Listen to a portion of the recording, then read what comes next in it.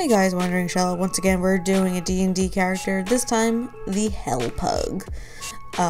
He is a fairy pug, and he's rideable apparently. If you remember a while back, I think I did the halfling riding a pug.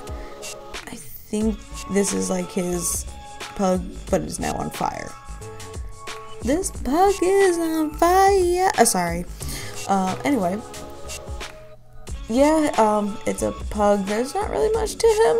I could have made him any color pug, but I chose the tannish color. I know it says desert yellow.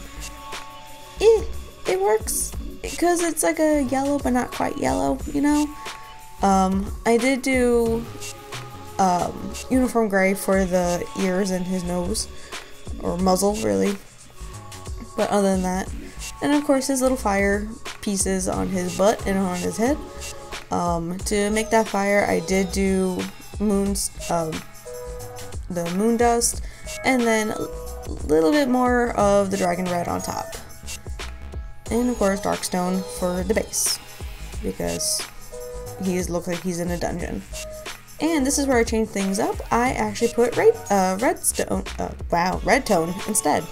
And he's pretty much done. I hope you guys like this one. He's pretty short and simple to the point. And please leave a like, comment, subscribe, all that fun stuff. And I'll see you in the next one. Later.